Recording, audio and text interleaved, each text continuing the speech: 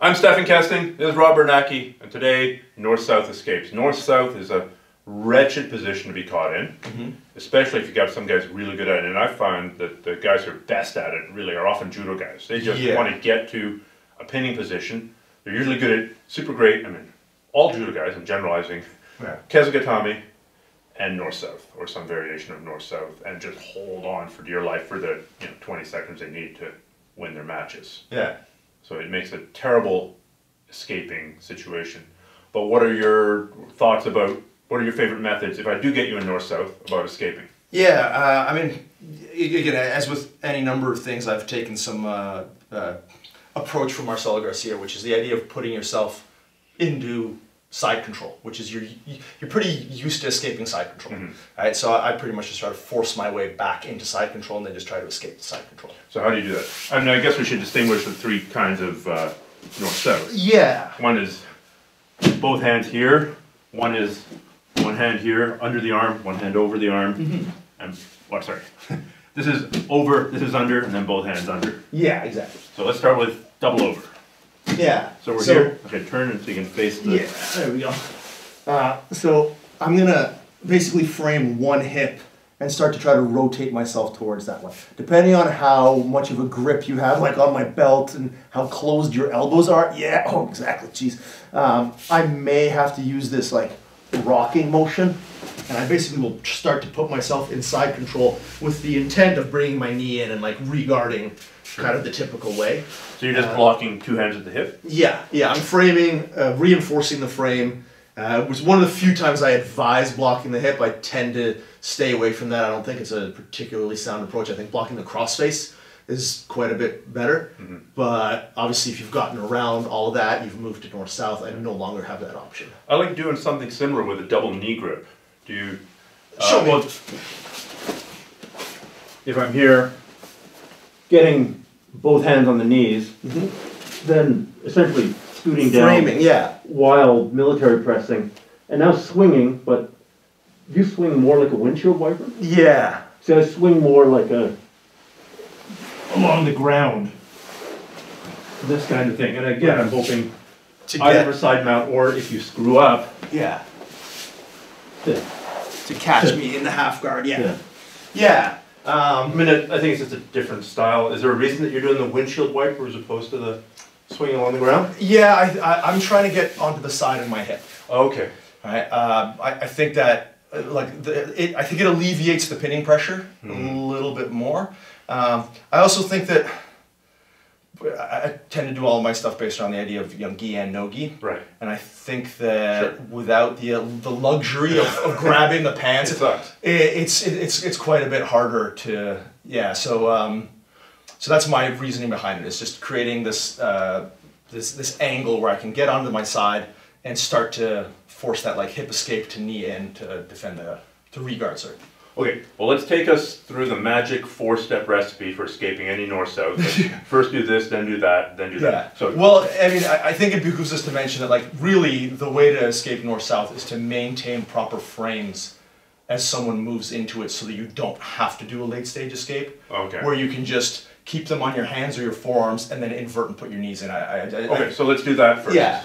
So I mean, the idea if we're here, and I'm just able to either put my knees or feet in, depending on how much range I've got with my arms. So well, that's prior to me having sucked my weight down onto your chest. Yeah, absolutely. Which is why, like as I mentioned, I don't favor blocking the hip. Like, let's say you've passed my guard, and I'm like, yeah, here we go. Like, exactly. This gives you the immediate. So you're blocking the hip. Yes, I'm blocking the hip. Meanwhile, you're either cross-facing me, twisting me up that way, or you're coming across, and now, and then if you want to move to North-South, the fact that I'm blocking your hip doesn't really do much. I sprawl back. Now you're worried about now all this stuff is a concern. Whereas if we rewind for a second, if I'm actually blocking crossface, it takes away all of your ability to solidify, like the posture break, all the stuff that's going to make, all the alignment breaks that are going to make side control work. And if you do start now moving to North-South, that'd be stupid of me, but exactly, because that way I can start doing that. So I think that's really the solution, is make sure that you have proper framing. And if I do happen to lose it, like let's say you beat me to here, so now I'm no longer blocking the crossface, but I am now blocking the north-south. Right. So I'm still preventing, basically, a crossface block is just a way of preventing somebody's torso from pinning my torso.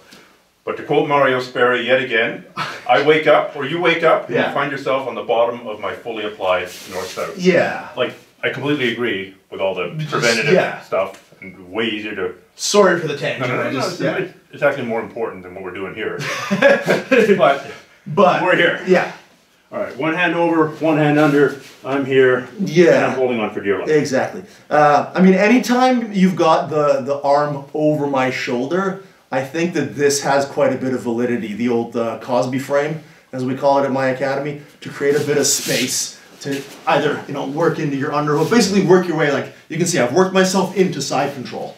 Except now I work my way into side control with an underhook. So by pushing my head away, you're also stopping the north-south choke. North-south choke, exactly. So we're here, you're pushing me away. I'm pushing you away, and then I'm moving myself into, so in this case, I failed at the underhook.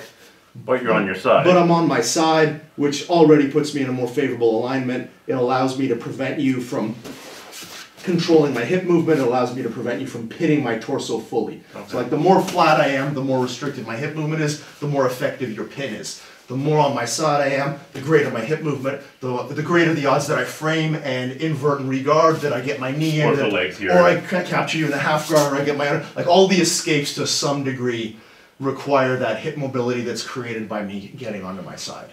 Let's just quickly look at the double unders. Yeah. Which mostly gi.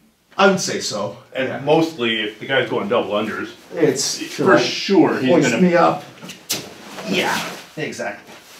Going for the back. Yeah. So in that, you wake up one morning, somebody's underneath my left. I went to sleep with my gi on, which I rarely do. So you know, this is where that, you know, we'll call it a double Cosby frame, will allow me to now bring my knees inside and start inverting and resetting my guard.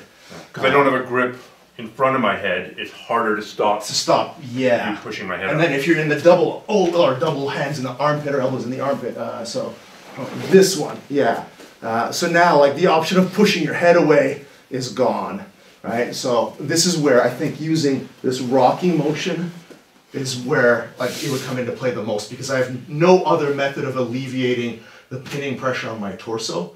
So I'll be attempting to rock to the side that way.